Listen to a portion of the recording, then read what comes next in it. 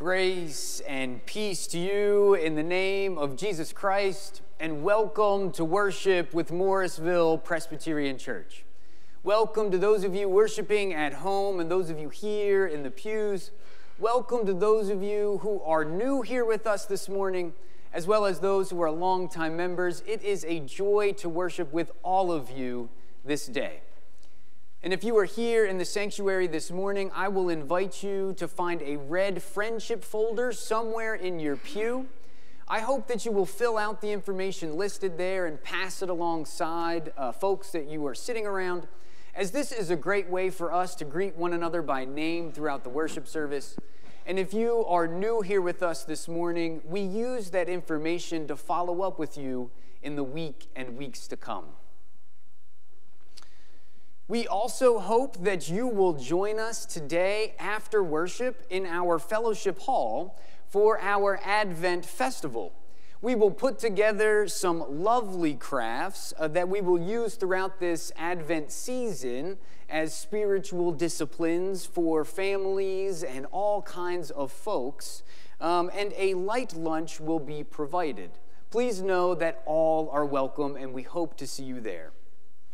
Also, you will find in your announcements there are many ways to participate in the life of this church, especially in Advent, including you will find a memorial and honorarium information and form that you can fill out, as this is a great way for us to remember the lives of loved ones, as well as invest in the ministry of God's work in this place. This Advent season, we are on the lookout for the work and words of angels, the messengers who bring good news of great joy, who shepherd us throughout life, who bring us before our God. So let us join them, and let us worship God together.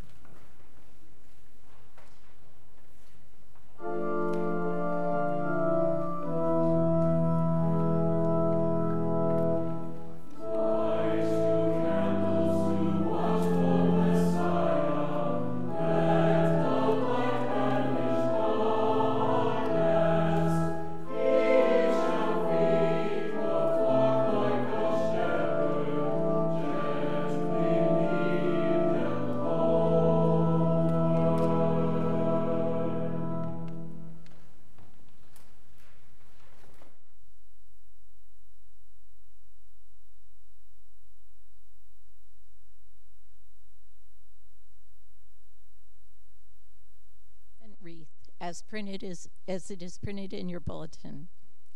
Today we light the second candle of the Advent wreath.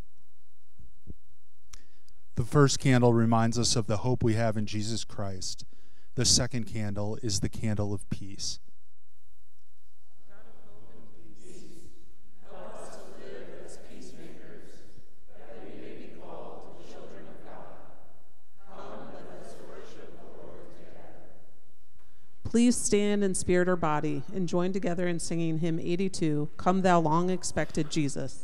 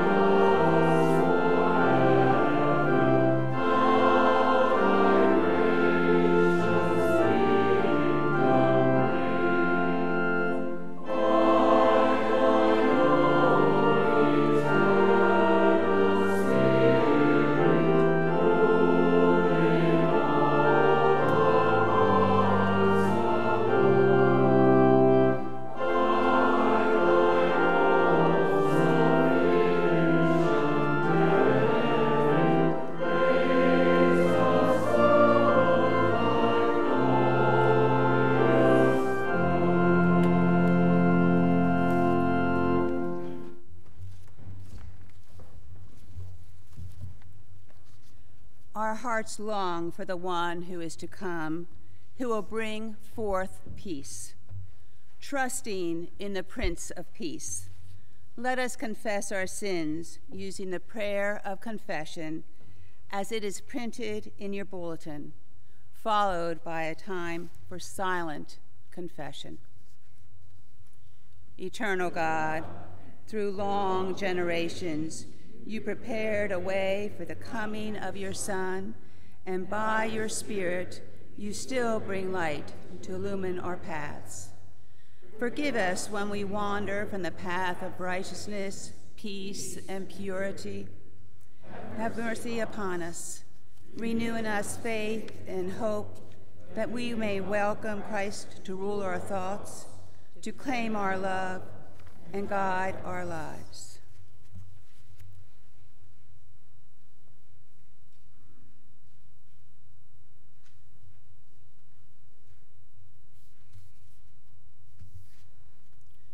God is merciful and gracious, slow to anger and abounding in steadfast love. As far as the east is from the west, so too does God remove our transgressions from us. Trusting this truth, let us proclaim the good news of the gospel. In Jesus Christ we are forgiven. Thanks be to God. Hallelujah. Amen. Holy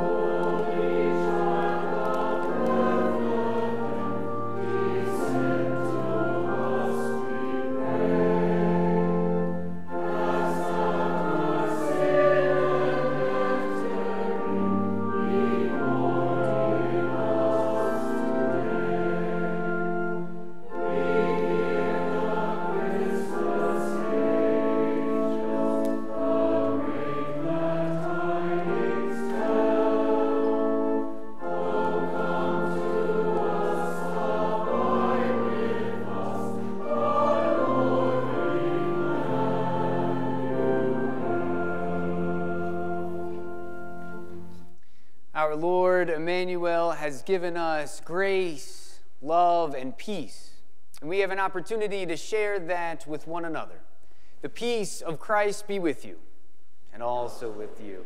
Let us share a sign of Christ's peace with those we are sitting alongside.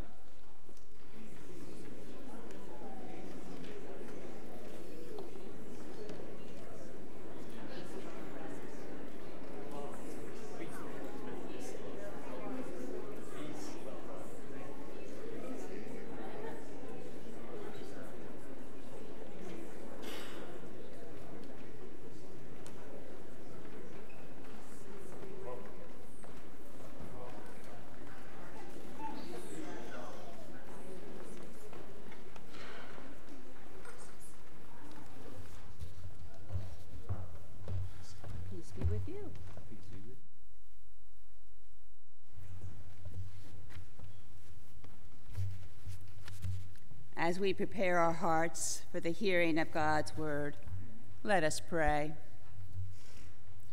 Ruler of all, both mighty and of the heart, help us hear your whisper and clanging cymbal, that by your grace and proclamation we might have direction for this day and onward. In Jesus' name we pray. Amen. Our first scripture reading comes from the prophet Micah, chapter 5, verse 2. Please join me in our responsive reading, and let us listen for the word of God. But you, O Bethlehem of Ephrathah, who are one of the little clans of Judah, from you shall come forth from me one who is to rule Israel, whose origin is from of old, from ancient days. Is the word of the Lord. Thanks be to God.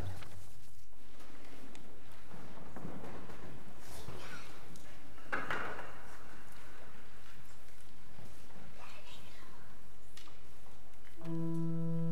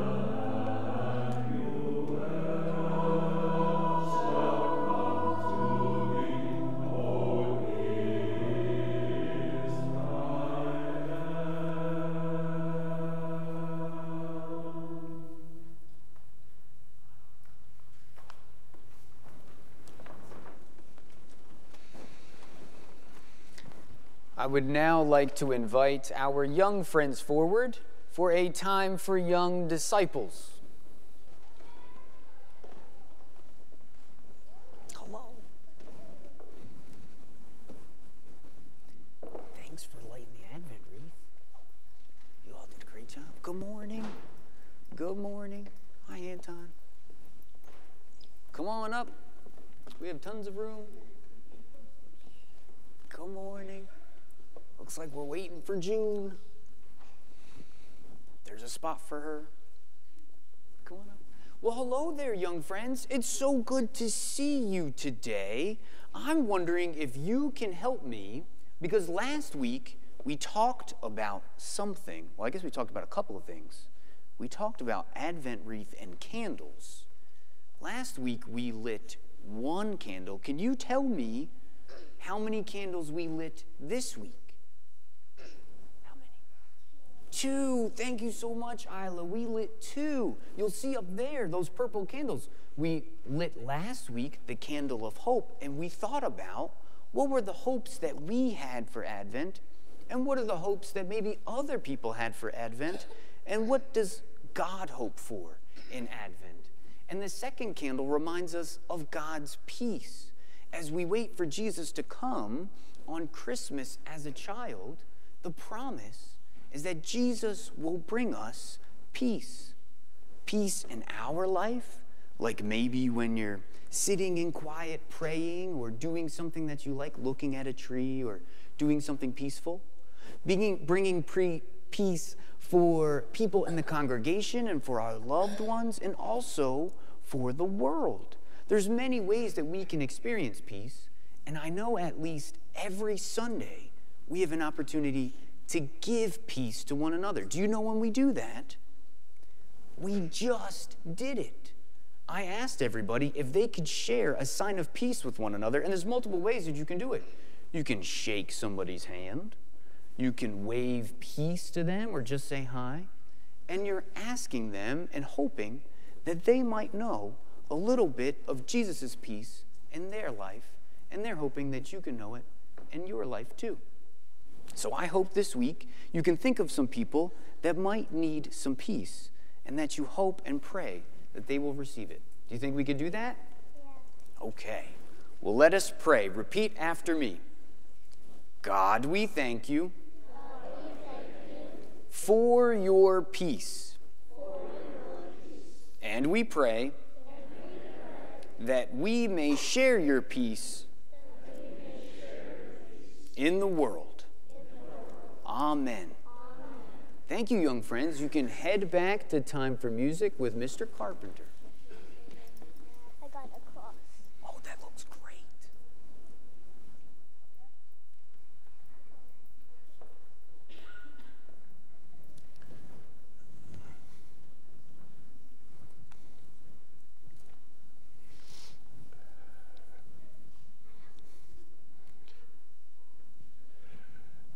This morning we continue our journey to Bethlehem, called together as God's people. I want to thank you for remembering last week as we instigated just an inch of change, that after my sermon, when I end, we move right into the hymn without me announcing it. I think Alex said we had about 70% of the people up, and the rest were waiting for it to be announced. So let's do a little better. If you pay attention to the narratives of the birth of Christ, you note that they are quite different. We will be lingering with Luke, often called the beloved physician.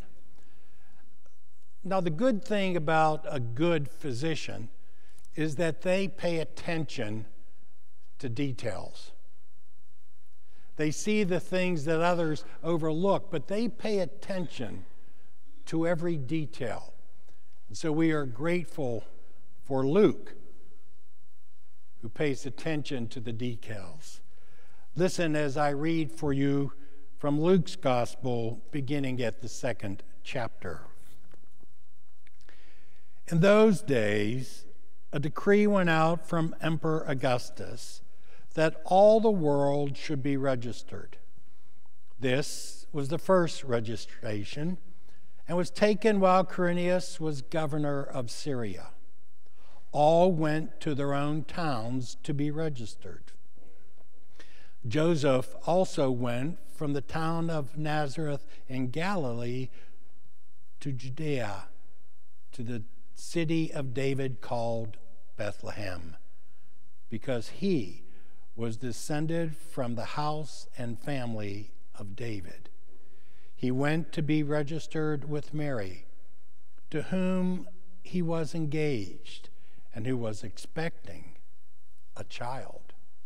And this is the word of the Lord. Pray with me, please. Our gracious God, as we continue this journey, we thank you that you are beside us, that you guide us, and that you show us the way.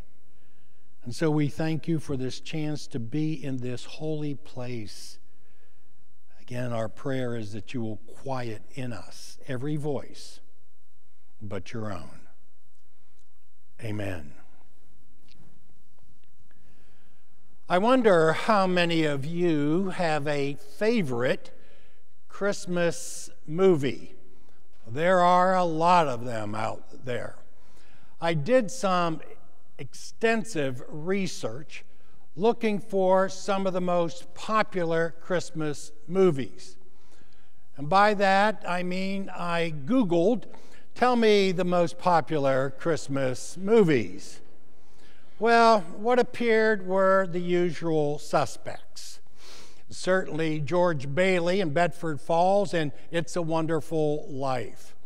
Then there was Elf. And there was Kevin, who was home alone. And then there was Ralphie, who we all worried would shoot his eye out with his BB gun in Christmas Story. There are others, but also near the top of the list was one that I enjoy every year. National Lampoon's Christmas Vacation, starring Chevy Chase as Clark Griswold.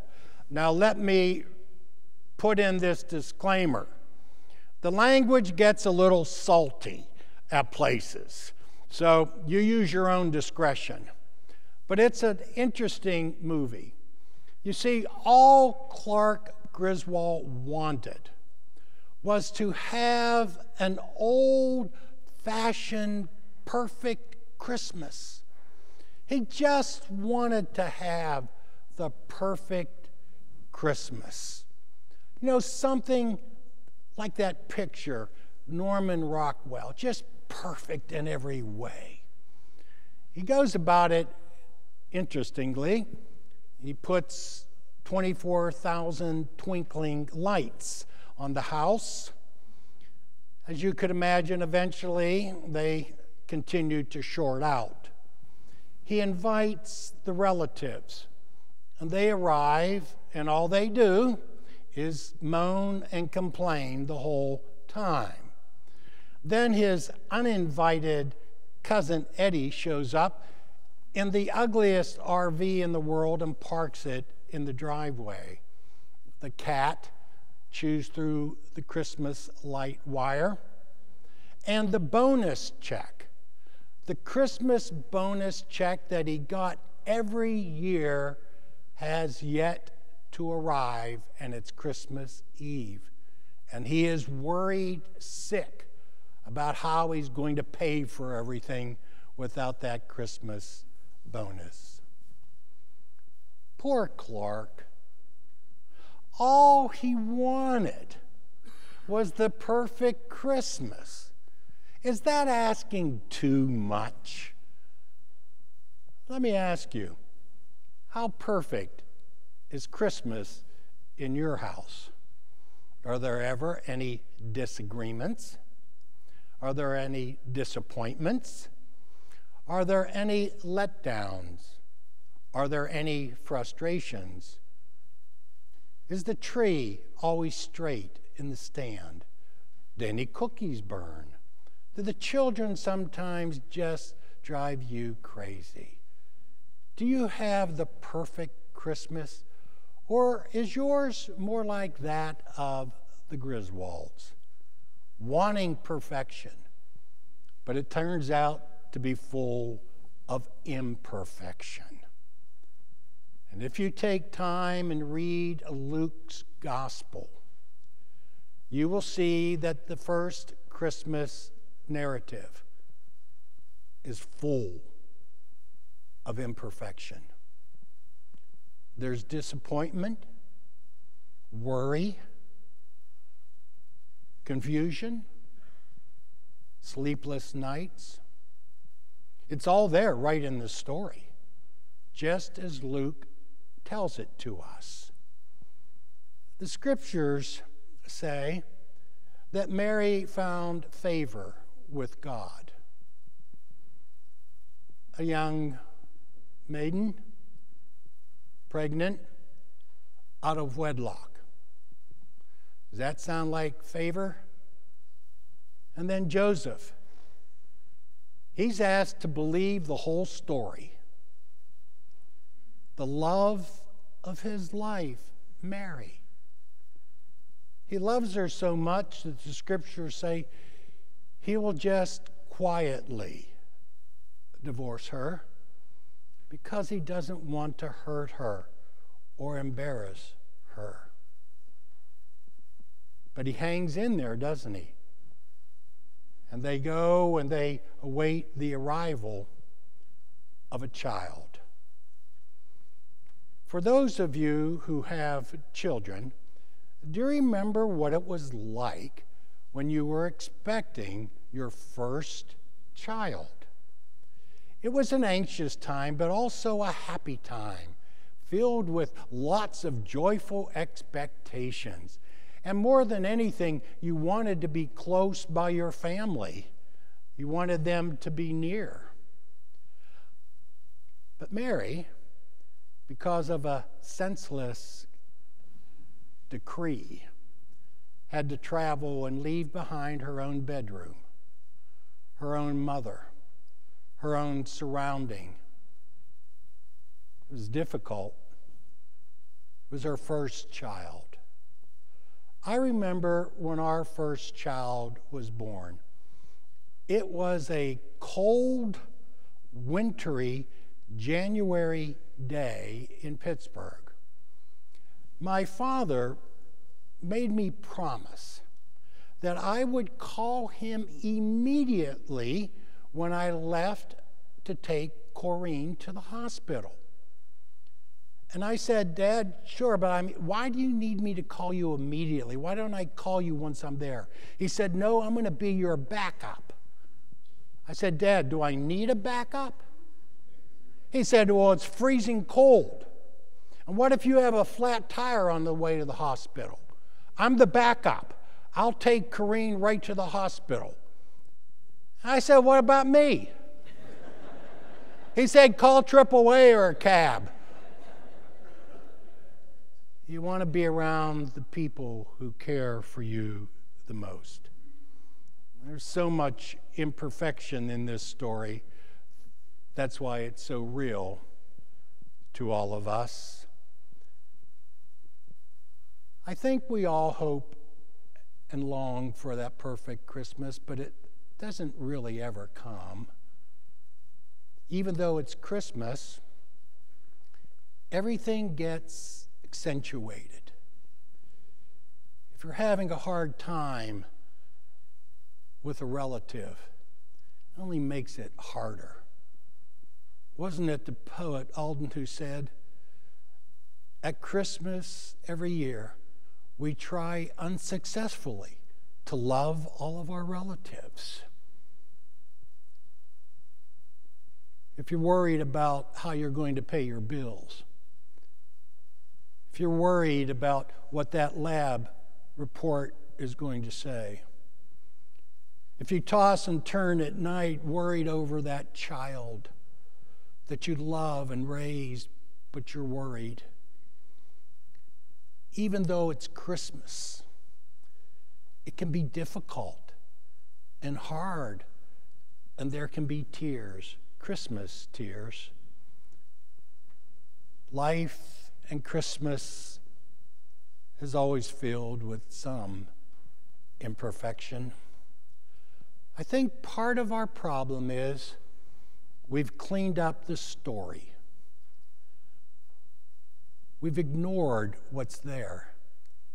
And it all looks so warm and sweet and beautiful. Now, that's the way Hallmark describes Christmas. It's not the description that we will find in Luke's gospel. I remember always seeing these Hallmark cards with Mary and Joseph traveling to Bethlehem. You've seen them too. The sky was always blue, and there were stars. Mary, beautiful smile on her face. Her clothes are color coordinated. Her hair is perfect. Probably had her nails done just before they left. I asked one of my associate pastors, who was a woman, about the story. And she said, "I'll tell you what, Tom.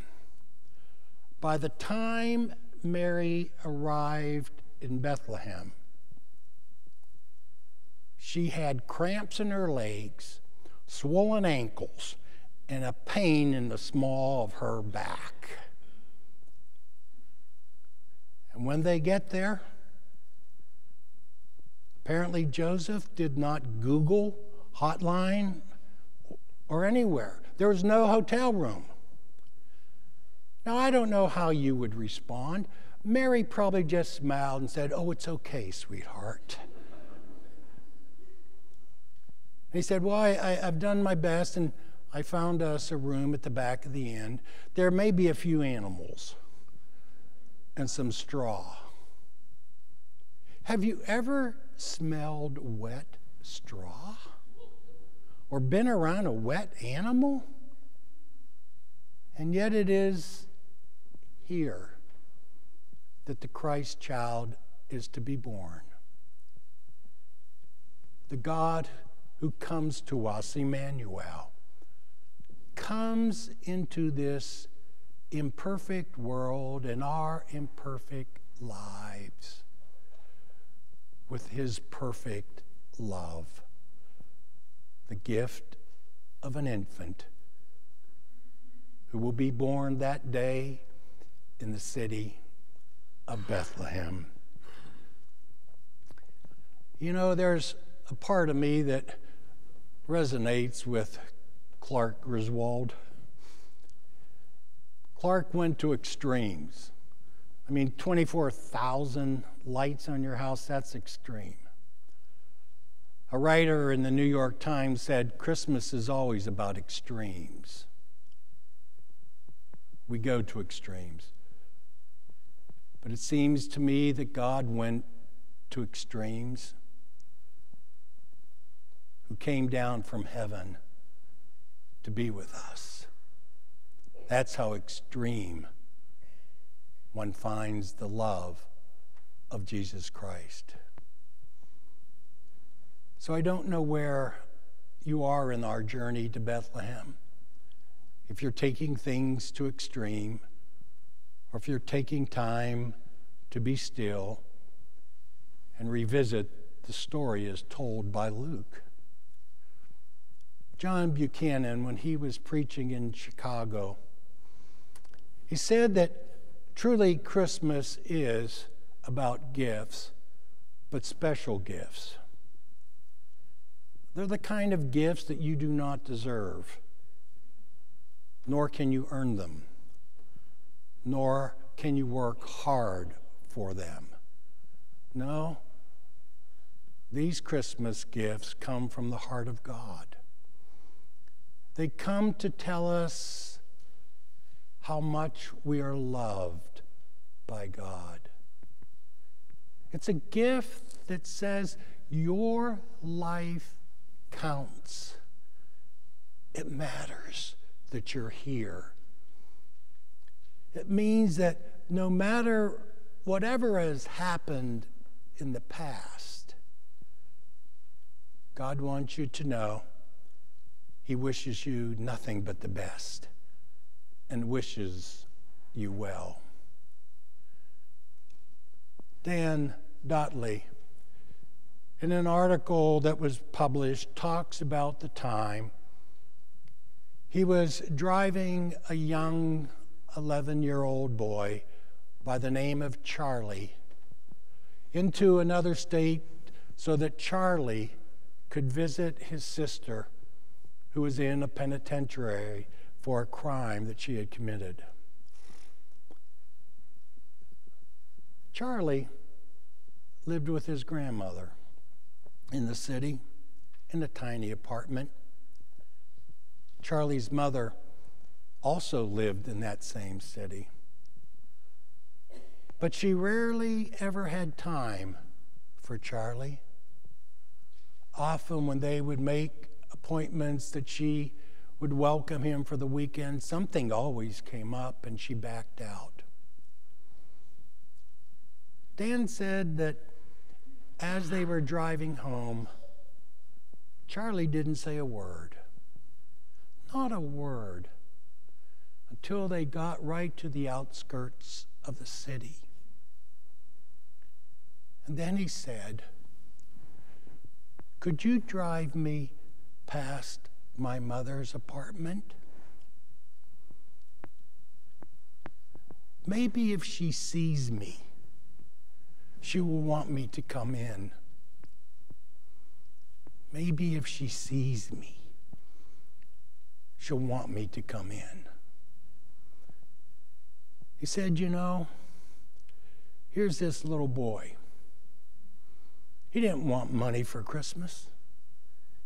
He didn't want the newest brand of tennis shoes.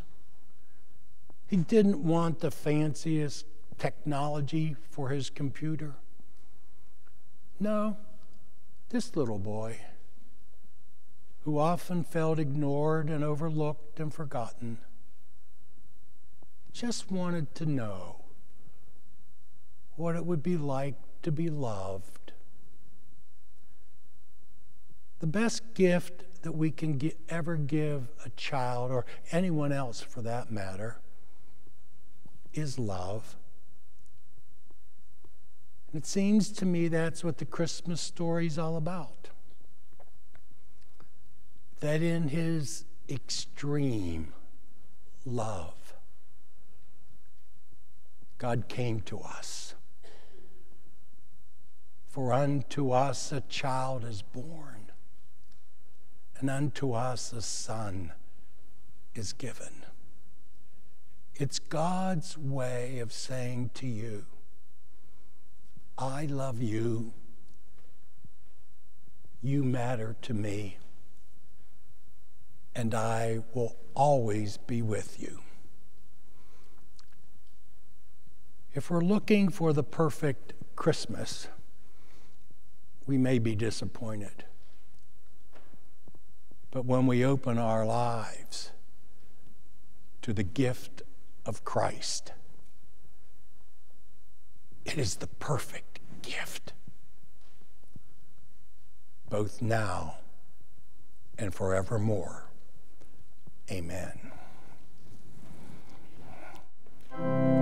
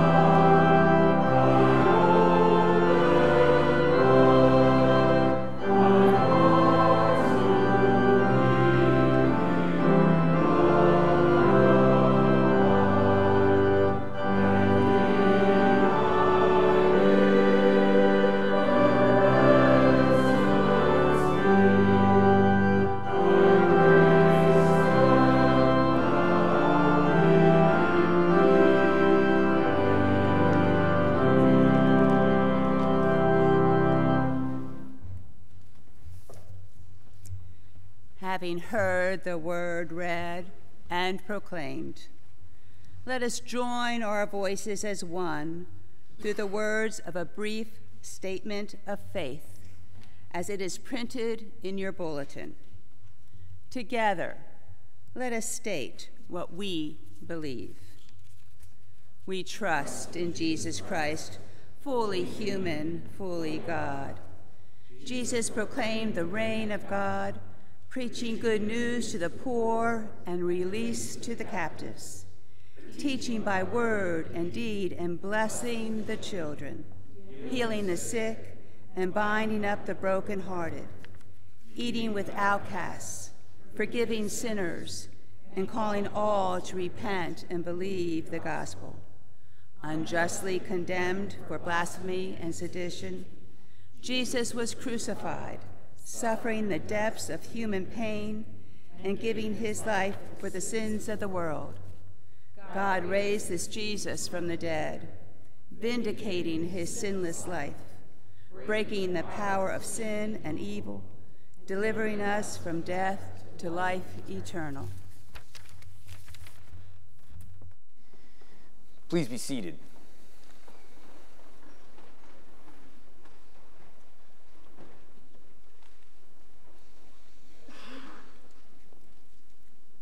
With all of our desires and imperfections, we turn for the one who is extreme and meets us in love. So let us together pray together. God, O Holy One, who from your height meets us in our depth, we give you great thanks, for there are multiple days in December. We give you thanks for those moments when the hustle and bustle convenes in earnest, that you remind us that this is just the first week of the month and not the last.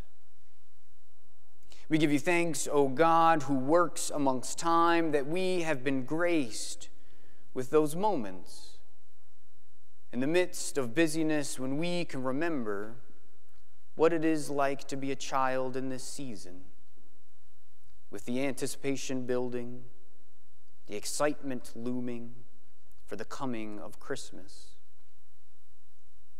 And we give you thanks for the collective pull of your love that in its extremes meets all the needs of the world, where we are pulled towards generosity, towards meditative music, towards your silent and spoken splendor. For in this world that can be so dark and lonely and imperfect, we are in need of your light and community, O God. So Jesus Christ, the one who came in that manger, in that barn, make your presence known to us this day and in this week. For those of us who have known hunger in body or soul, for those of us who have to stay out in the cold, may society prioritize the betterment of all instead of the security of the few. For those of us who have known pain visible and invisible, especially those like joy, may a road be paved to healing whether we know the way or not. And for those of us who grieve and celebrate the life of loved ones who are no longer here in body, especially we lift up those who grieve Betsy. May the absence in our days find a way to expand and include the ache of the past, the thanksgiving of memories, and the promise of the future. Spirit of the living God, it is you who speaks through many messengers throughout time. We ask that you will sprinkle upon us your power of good news. May we raise our voices with eternal choirs. May we give and receive your glory through small acts of kindness. May we be willing to stand in the imperfections of our world so that we may meet your extremes of goodness, of justice, of love, as we seek to follow you in the days and weeks ahead. We pray all these things in the name of your Son, our Lord Jesus Christ, who taught us how to pray, saying, Our Father, who art in heaven, hallowed be thy name. Thy kingdom come, thy will be done, on earth as it is in heaven. Give us this day our daily bread, and forgive us our debts, as we forgive our debtors. And lead us not into temptation, but deliver us from evil. For thine is the kingdom, and the power, and the glory forever. Amen. God will go to great lengths to remind us of God's love. In a world that feels imperfect and scarce, God bestows us grace and generosity and abundance. So let us reflect on how we may participate in that giving. Let us reflect on how God invites us to give of our time, our talents, and our offerings. Ushers, please come forward to collect our morning offering.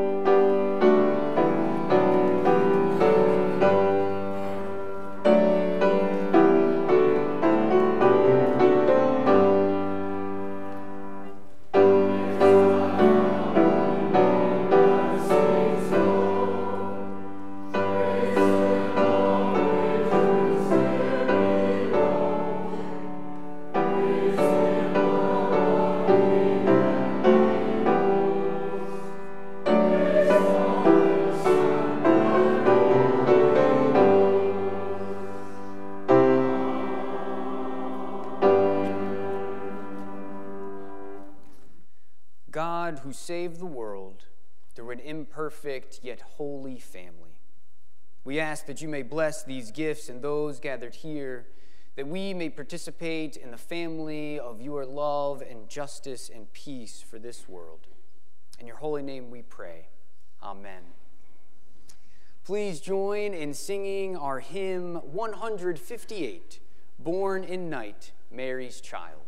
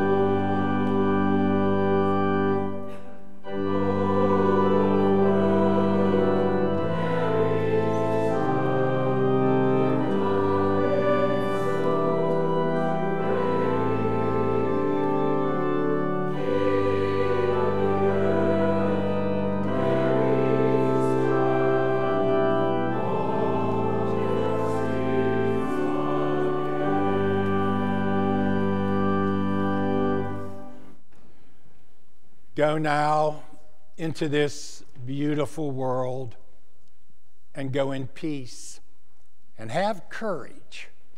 Hold fast to what is good. Return no one evil for evil. Strengthen the faint-hearted and support the weak and care for those who suffer. Love and serve the Lord. And the blessing of God, Father, Son, and Holy Spirit be with you now and every moment of your precious life. Amen.